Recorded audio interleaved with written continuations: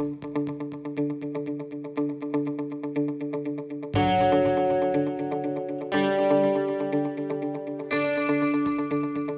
everyone, today I'm going to show you how to create velocity driven deformation in Houdini using wax and some mathematical concept. Okay, so as you see over here, we have some deformation where we have some more motion in our geometry. Okay, so my original animation is this, and what I get through this particular process like this. Okay, so where we have more motion, we get more stretchiness and something like that. Okay, so let's do this thing. So for that reason, I'm going to use one new fresh Houdini scene. So over here, I have one animated character which I downloaded from mixamo.com, and I already cached out that particular stuff.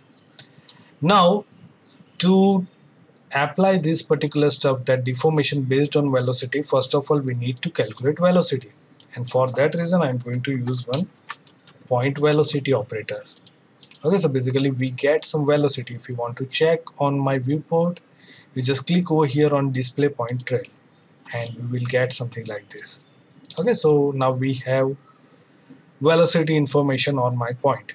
Okay, now to identify, so basically concept is that we need to identify the faces, or you can say that points right now for this example, that towards the direction of velocity.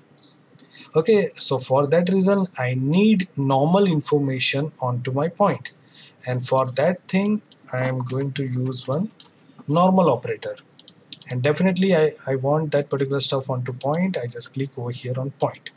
Okay, now we have that velocity information, we have normal information. Now the concept is that we need to identify those faces or those points which is towards velocity direction, and for that reason I'm going to use wax, and in that wax I am going to use one mathematical concept, that is dot product. Okay, so before we move into wax, I'm going to explain that how dot product help me to identify that particular thing, and for that reason I'm going to use one presentation. Okay, so dot product. So first of all, we understand that what is dot product. So the basic concept of dot product is that A dot B is equal to magnitude of A into magnitude of B multiplied with cos theta, where theta is angle between A and B. So this is in general concept of dot product. Okay, but there are so many product property, dot product property of vector.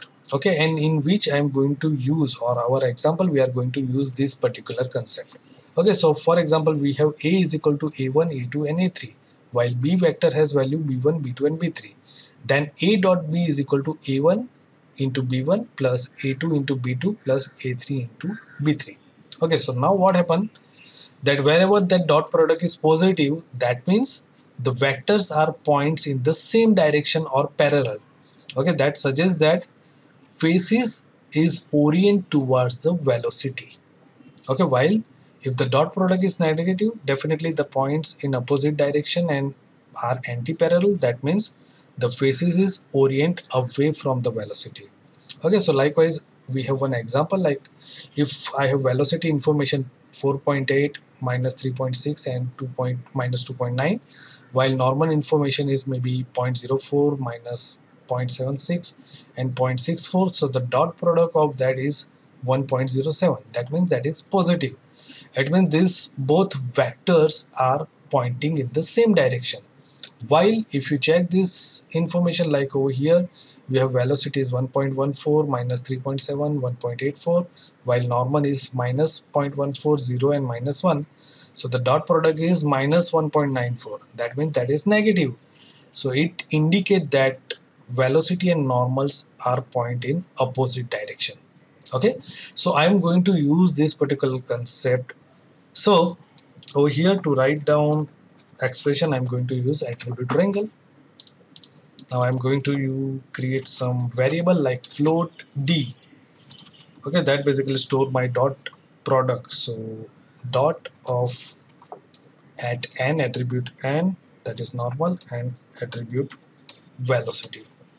Okay, so it stored the dot product of that particular stuff. Now next is I'm going to create one more variable, that is 3t, that is for trigger. Now I'm going to use one stretch information. I need that stretch should be my control, so I just apply that particular stuff to stretch how many stretch I want on that velocity direction. So stretch rate, and that should be multiplied with 0.1, as it is very tiny information, so I just want to use that bigger value for that, so I just multiply with 0.1.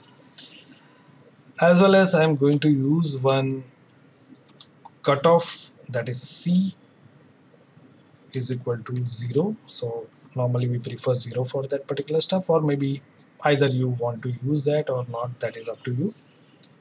Okay, now what am I going to do is that over here I'm going to store that T is equal to, if D is greater than C, then I'm going to use that short form of that if else condition.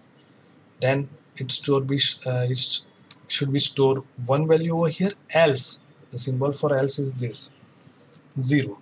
Okay, so wherever we have D is greater than C, then it stores the value 1 in T, otherwise it stores 0 in T. Okay, now to identify that particular stuff, I am going to use at CD is equal to set T comma 0 comma 0.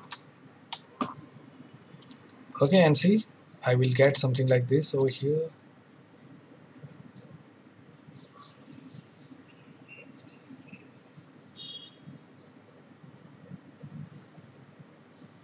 Okay, so now what am I going to do?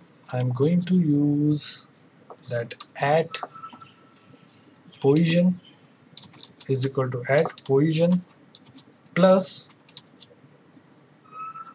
velocity multiply with the trigger. So wherever we have one value, it just applies stretch over there, as well as I just need that stretch information, and I need to click over here to get that information like stretch information. And now if I apply this particular stuff, now see, we get some stretchiness over there.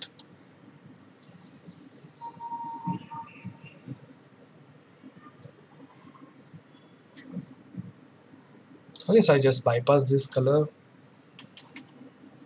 expression, and now I just apply little bit subdivide to give a little more detail onto that particular thing. As well, it is always preferable that whenever you apply some deformation, just recalculate your normal. Okay, so now we get something like this.